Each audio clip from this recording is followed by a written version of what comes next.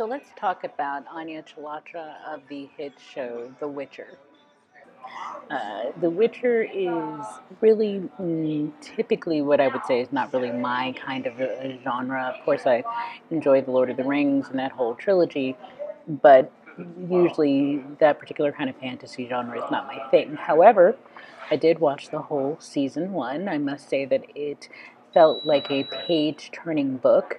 As far as the dialogue, I thought it left a little bit to be desired, but the story was strong. So somehow between the dialogue, I felt like it could have been elevated, yet at the same time, the story was actually a strong story, and they do some very interesting things. But we're here to talk about Anya Chalotra, who is a British actress of actually partial Indian descent as well. She plays Yennefer of Vingenberg, and she is a sorceress in the film. She has a very interesting arc as a character, and it will be.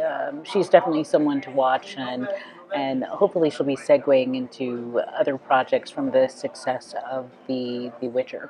But one last thing I wanted to say about this series. Well, actually, I'll say two things. The content is definitely adult, so if you are thinking about your children watching it, in my opinion, someone who works with youth a lot, I'd say no. There's a lot of nudity and some things that are I guess just for my taste, not for kids, but every parent is able to judge. Otherwise, I would say the representation in this particular piece.